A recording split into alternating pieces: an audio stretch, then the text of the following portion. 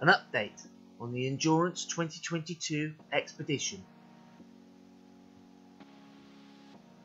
On the 21st of February 2022, as the St. Agulhas, the icebreaker, was travelling through the ice of the Antarctica, temperatures suddenly dropped late in the evening. The ice thickened quickly, and the crew woke up in the morning to temperatures -10, and it became soon apparent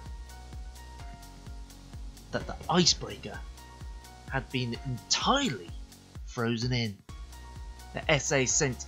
Augustus now had a dilemma. It had to free itself urgently.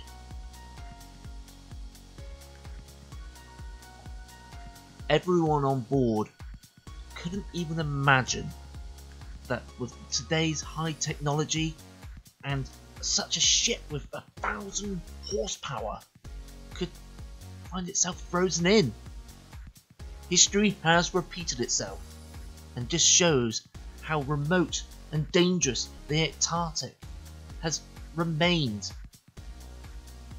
So how did the captain and the crew break free in hours when Ernest Shackleton was unable to do so?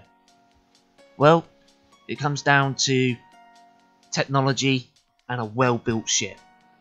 It has a huge operating crane which can swing large objects. Unfortunately for the ship, it has a helicopter.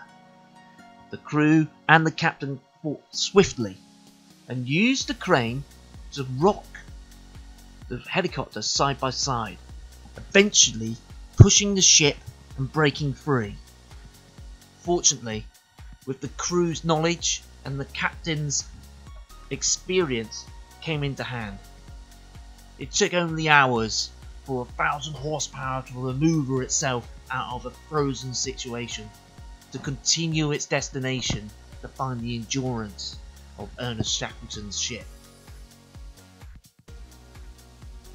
An experienced captain once again going to the Antarctic, just like Frank Worsley, has managed to save the crew from a frozen situation.